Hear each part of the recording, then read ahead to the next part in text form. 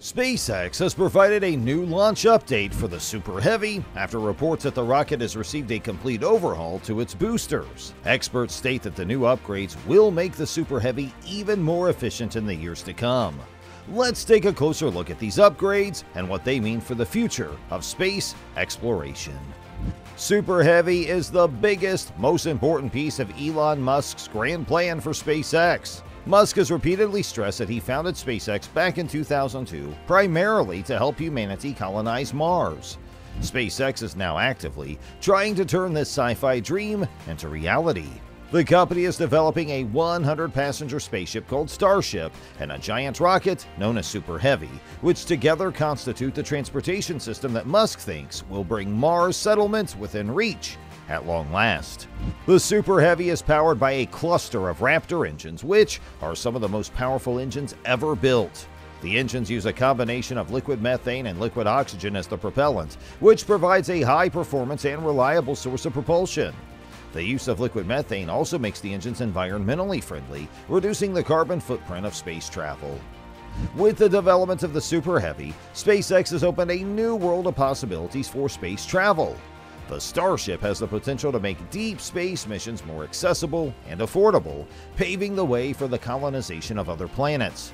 The future of space travel is bright, and the Starship is at the forefront of this new era. With its powerful engines, efficient fuel system, and revolutionary landing system, the Super Heavy is set to revolutionize the way we explore the final frontier. Whether it's a mission to the moon, Mars, or beyond, the Super Heavy is ready to take us there. Over the last few months, SpaceX has made several incredible upgrades to the Starship as it inches closer to an orbital test flight. Perhaps the most important update was to the Raptor engines. The company makes regular upgrades to the engine to improve its efficiency and reusability. In recent months, SpaceX has used two variants of this engine, with the newer one dubbed Raptor 2. The company states Raptor 2 includes a large number of performance and reliability improvements over the previous iteration. The Raptor engine is a full-flow stage combustion cycle engine that runs on superchilled liquid oxygen and superchilled liquid methane, both of which will power SpaceX's next-generation vehicle, Starship. The Raptor engine benefits from the highly advantageous FFSCC cycle, maximizing the impulse generated by a given amount of propellant. It is the third FFSCC engine to ever be developed and the first to leave the test stand. The first stage of Starship, called Super Heavy, will be jam-packed with 33 Raptor engines, 20 non-gimbaling Raptor engines in the outermost ring, 10 gimbaling engines in the middle ring, and 3 gimbaling central engines in the innermost ring. This number is expected to decrease in the future as SpaceX further upgrades Raptor. The Starship currently hosts 6 total engines, 3 vacuum-optimized non-gimbaling engines, and 3 sea-level gimbaling engines. As research and development continues on the Starship, the latest news from SpaceX is that a new prototype for the vehicle has successfully undergone a static fire test of its engines ahead of its first planned orbital test flight. SpaceX fired 7 engines on its Starship Super Heavy prototype Booster 7 on September 19th, marking the highest number of the company's new Raptor engines ever tested at the same time. To prepare for Starship's maiden orbital flight, SpaceX has been conducting static fire tests, with increasing intensity in which one or more engines are ignited while the vehicle remains stationary on the ground. A static fire test is a rough equivalent of revving a car engine in neutral, with this particular one lasting around 10 seconds. As the Starship and Super Heavy edge closer to the orbital test, SpaceX has just conducted its most ambitious and powerful test to date with its Starship Mars rocket. The company ignited 33 Raptor engines on Booster 7, a prototype of Starship's first-stage Super Heavy rocket, during a static fire test at Starbase, the company's South Texas facility. Static fires are common pre-flight trials in which a rocket's engines are briefly ignited while the vehicle stays anchored to the ground. And SpaceX is gearing up for a flight with Starship, the program's first orbital test mission, which apparently will involve Booster 7 and an upper-stage prototype known as Ship 24. That landmark flight could launch before the end of the year. This static fire could be a big step toward the orbital liftoff. It doubled the previous highest number of Raptor engines that SpaceX had ignited during a Starship engine test. But there's still considerable work to do to demonstrate Booster 7's flight readiness. The vehicle boasts a whopping 33 Raptors. SpaceX is developing Starship to take people and cargo to the Moon and Mars, as well as perform a variety of other spaceflight tasks. Starship prototypes have flown a handful of test flights to date, but none of them have gotten higher than about 6 miles in the sky, and none of them have involved a super heavy vehicle.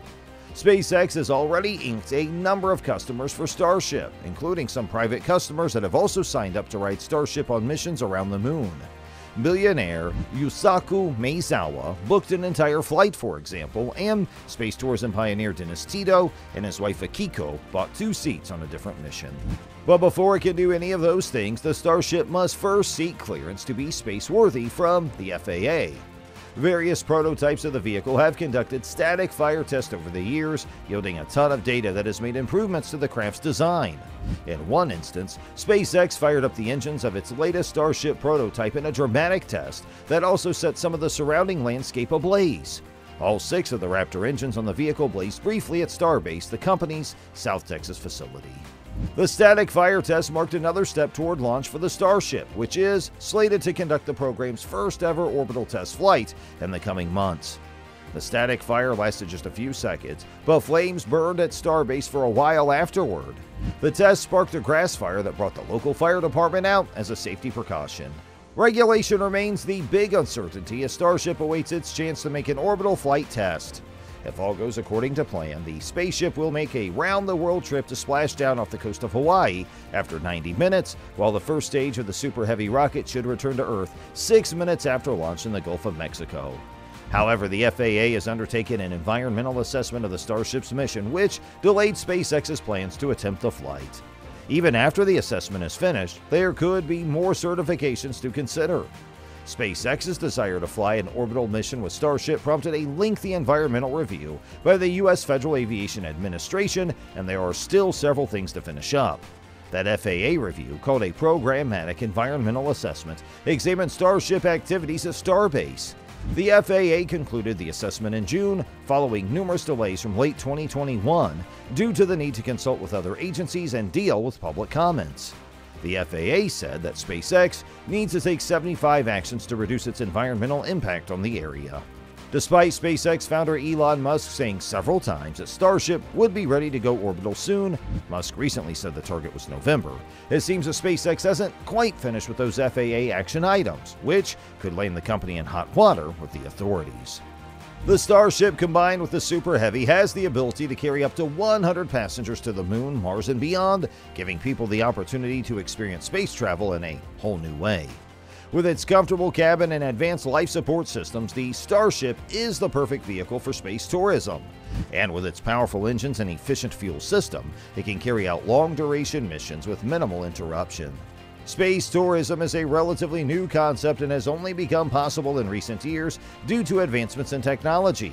In the past, only astronauts and professional space travelers had the opportunity to experience the thrill of space travel. But now, with companies like SpaceX offering private missions to space, the dream of space travel is becoming a reality for more and more people. Space tourism offers many benefits, both for the individual traveler and for society as a whole.